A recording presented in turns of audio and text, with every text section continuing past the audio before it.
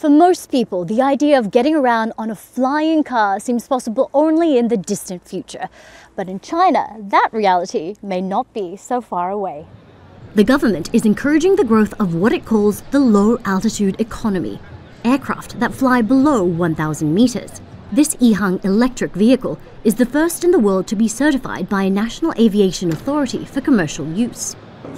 With the gradual popularization of low-altitude flights, this type of air taxi will become widespread. It will become a daily mode of transportation, a lifestyle to enjoy.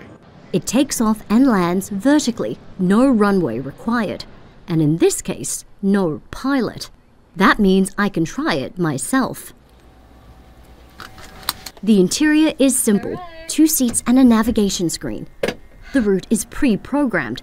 In case of emergency, there's a button I can press to communicate with the operators on the ground, and a small fire extinguisher. But before I could ask about a parachute, here we go! I was off. Oh, we're going up. Going up. I'm not gonna look down. Am I gonna look down? Ah!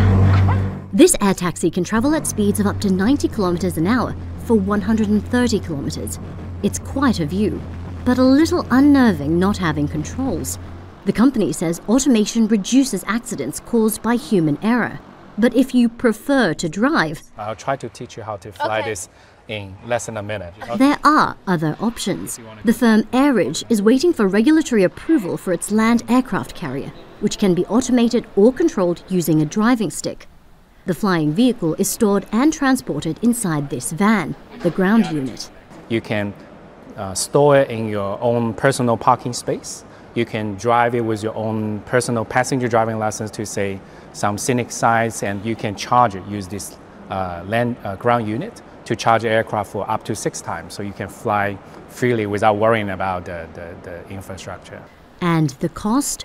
One of these will set you back $300,000 to $400,000.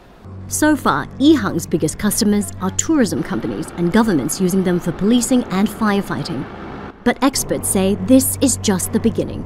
As long as you can conquer your fear of heights, the sky's the limit. Katrina Yu, Al Jazeera, Hefei, China. We did it! We did it!